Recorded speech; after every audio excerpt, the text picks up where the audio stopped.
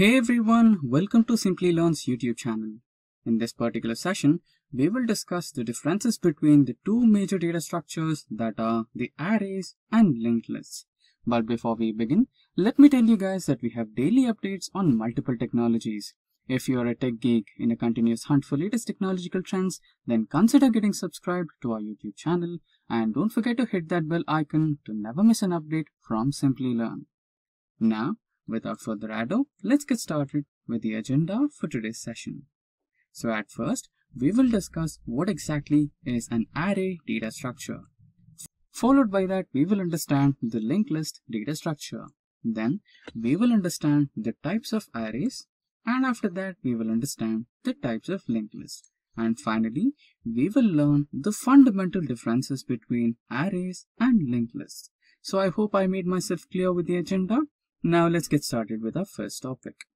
So at first, what exactly is an array?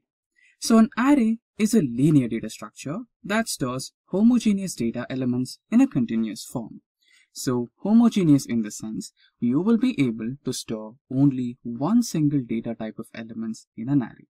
For example, consider that you have declared an array and you wanted to store some elements in the array. So you can declare a data type first, after that the name of the array, and if you declared that the array should store integer data type, then you can only store integer elements in that particular data type. You cannot store any other data type like float or character. That is the meaning of this particular definition. And it stores the elements in a continuous order, that is in the adjacent format, as you can see in the example here, 10, 20, 30, 40. And which are located in the adjacent locations, that is 0, 1, 2, and 3. Now, let us understand what exactly is a linked list. So similar to array, even a linked list is a linear data structure. But the only difference is it is a dynamic data structure. Here, you can increase or decrease the size of the linked list in runtime. The only difference is here, the memory locations are not adjacent to each other, but they are taken from the memory heap. So there is a huge memory chunk. Out of that, the linked list will borrow some of the memory locations, and one after the other, the memory nodes will be interconnected using pointers. So that was the difference between array and linked list. And similar to arrays, even the linked list store homogeneous type of elements. That is, if you declare a linked list of float data type, then you can only store float data type in it. You cannot store any other different data type like character or string. Now followed by that, let us understand the types of arrays. So basically we have three different types of arrays. Those are the one-dimensional arrays, and inside multi-dimensional arrays we find two more types. Those are the two-dimensional arrays and three-dimensional arrays. Now, one-dimensional arrays will be having only one subscript, that is, they'll be having only one single row. Whereas in the two-dimensional arrays, we will be having two subscripts, that is, it will be having rows and columns. And in the three-dimensional arrays, it will be having three subscripts, that is, the row, column, and the block address. Now, followed by the types of arrays, we will understand the types of linked lists. So similar to arrays, even linked lists are divided into three types. They are singly linked list, doubly linked list, and circular linked list. The difference between them is a singly linked list will have two parts, that is the node address and node element. In this particular segment, the element will be stored, and in this particular second segment, the address that points to the next node will be saved. And similarly, in the circular linked list, the only difference between the singly linked list and the circular linked list is, at the end of the singly linked list, you can see a null pointer which indicates the end of the linked list. But in circular linked list, the address will not be null. Instead, it will point back to the head node. That is what which makes it as a circular typed singly linked list or a circular linked list. When it comes to the third type, that is the doubly linked list, we can see there are two address locations.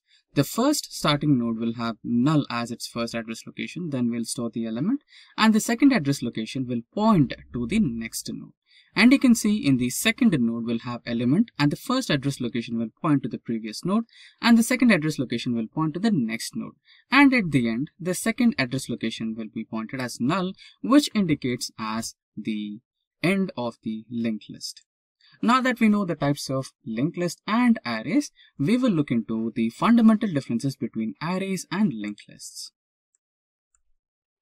So the first fundamental differences between the arrays and linked list is the array element can be accessed randomly using just the index values. But whereas random access is not possible in linked list. If you want to access any element in linked list, you need to perform the traverse operation sequentially.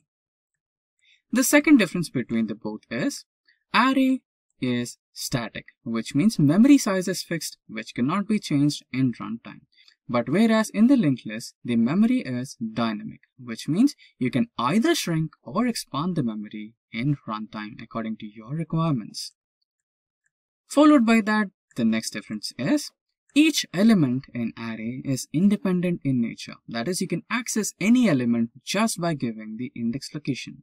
Whereas in linked list, the elements are interdependent on each other. Whenever you want to access a specific element, you need to go through the other elements or traverse through the other elements. Next one is the array takes more time in operations like insertion and deletion, whereas linked list takes less time to perform the operations of insertion and deletion. Followed by that, the next difference is accessing any element is faster in array as random access is possible and the array data structure just by using its index values. But whereas accessing an element in linked list is slow because we know that we need to traverse through all the node elements to access a particular element. Now the next difference is, in case of an array, memory allocation is done in compile time. Whereas in linked list, the memory allocation is done during the runtime.